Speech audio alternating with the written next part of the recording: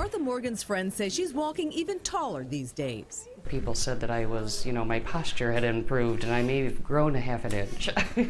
Martha had been suffering numbness in her arms for months, and after consulting several doctors, made her way to Mercy Medical Center surgeon Dr. Charles Edwards. What he told me was that I had evidence of disc degeneration in my neck. In the past, cervical fusion was the surgery of choice, which worked well, but patients would lose mobility in their neck.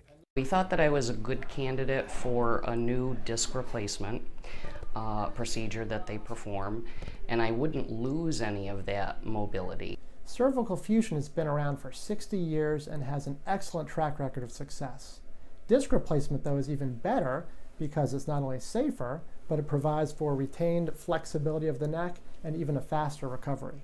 Dr. Edwards says the surgery takes just 30 minutes. Patients are up and walking right away and are back to work in a week or two.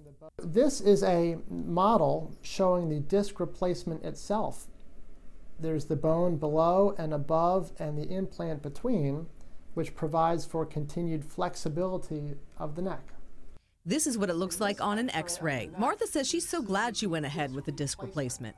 The next day following the surgery, I realized I'd done the right thing in coming and having the procedure done, because the numbness was completely gone and has never returned.